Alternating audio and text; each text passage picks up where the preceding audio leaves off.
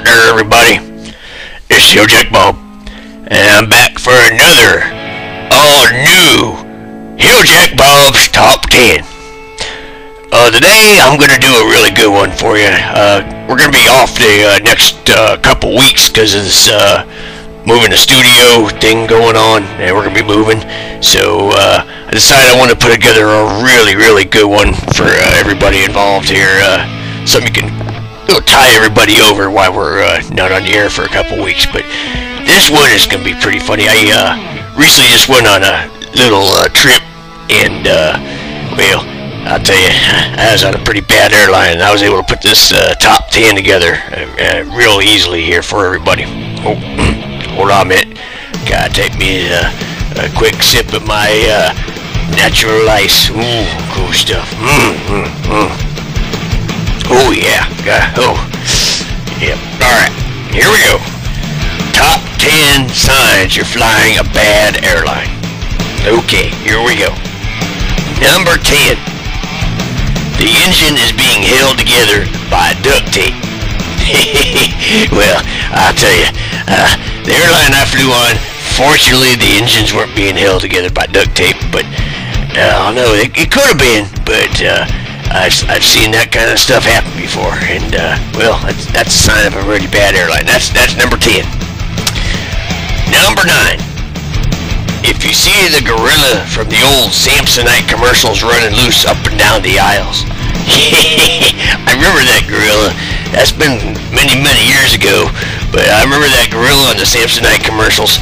It was a lot of fun watching that, and oh, I just killed a fly. Ooh, protein. Look at that. Oh, yeah. Good stuff. Gotta love a fly every now and then. Hey, get extra protein. Good for you. Well, okay.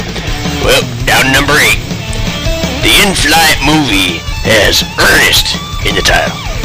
Well, I'll tell you something. I'm not big into those Ernest movies. I know that's the late Jim Varney who used to play Ernest, and I enjoyed some of the Ernest movies. And I think he actually got an idea for the voice, and I think it was a Christmas movie, because he was looking for some pythons, and that's exactly how he put it. He was looking for some pythons. I think he heard my voice, and I think he got the idea for being that rough kind of guy, the snake handler. I don't know if anyone's seen the Ernest Saves Christmas movie, but yeah, they got the idea for the voice from Hill Jack Bob.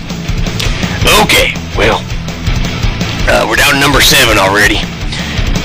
Pilot informs you that you're at cruising altitude and is going to put the top down. Well, that can be kind of a rough ride, yeah, going in an airplane having the top down, but at least you look cool. Alright, here we go. Down to number 9. Hey, number 6. Down to number 6. Instead of peanuts, you get a healthy helping of Spam. Well, I'm going to tell you something. Spam is one of my favorite meals. And I'm not a big fan of the peanuts, but if they got Spam on the airline, I'm going to fly that airline, because Spam's one of my favorite meals. And in case you're tuning in right now, this is Hill Jack Bob and Hill Jack Bob Top 10. And, oh, wait, gotta get another sip of Mr. Beer here. Refreshing. Gotta love that beer. Okay, now to number 5. As you're taking off, the steward mentions, or stewardess, I've seen some stewards too, the stewardess or the steward, however you want to put it, mention the phrase, guest pilot program. Well, I've seen some movies where the guest pilots had to take over, and they never really go real well, so if I'm on that airline, I'm going to be jumping off that plane. Okay, down to number 4. The seats are wet due to flotation device moisture. Well, tell you what, that it could be refreshing too. I don't know, but only wet seat I want is when I'm flushing the toilet after taking a shit, and to get the black splash of the water. Yeah, that kind of happens sometimes. Okay, down to number 3 already. The stewardess asked you join the Mile High Club. except she has a bigger beard and bigger arms than you do. Well, my third wife, my third and fourth wives, they both had bigger arms than I do, and my third wife, she had one hell of a beard. Well, I'll tell you, oh, that was a big bitch. People used to walk around and say, "That's a huge bitch," and she was a huge bitch.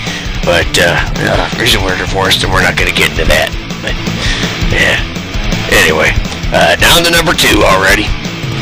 The pilot asked if there's anyone else who wants a shot of beam before he finishes the bottle.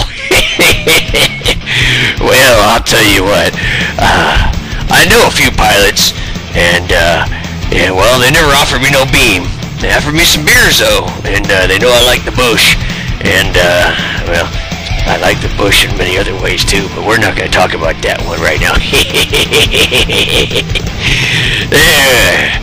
Oh well, hey, I reckon we're down to that number 1 of this countdown here. Top 10 reasons if you're flying on a bad airline. The number 1 reason, you look down and see a copy of Fixing a Plane for Dummies by the Mechanic's Feet. Well, I'll tell you what, that was pretty good. I like that number 1 there. Well, as I said, we're going to be back in a couple weeks. We're going to be taking a couple weeks off, I'm told, because the studio's moving. So, we'll be back in a couple weeks, and we'll be back doing a weekly Heel Jack Bob's Top 10. Well, for the show, again, this is Heel Jack Bob, and you've listened to Heel Jack Bob's Top 10. Thank you very much for listening. We'll see you next time.